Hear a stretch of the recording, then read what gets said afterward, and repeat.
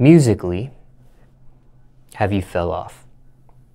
No, actually, I don't think I fell off musically, but as far as being in front of the camera and always on somebody's interviews and stuff like that, I feel like I haven't been the most present based on the fact that I don't need to be interviewing if I don't have no music out. I've been writing and producing for people. I'm on a new Chris Brown album, and there's some other stuff I did that I don't know if I could say, but I've been here. I'm not a flashy person when it comes to that, because if I flash to you, that doesn't mean I'm gonna get more money from it or more recognition or whatever. You know what I'm saying? So I'm really quiet about my success. You know, I let it speak for itself. If it doesn't want to make noise right now, it doesn't have to.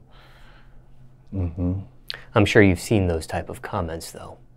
Oh yeah, big time. You know what I mean? But you can't really be mad at somebody that's probably tweeting you from, you know, an air mattress. You know what I'm saying? Somebody probably tweeting you from an air mattress like, oh, you fell off. I'm like, well, if you lay that air mattress on one pin, your life is ruined. You know what I'm saying?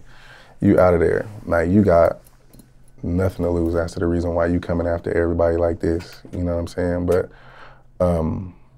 yeah, I'm still working.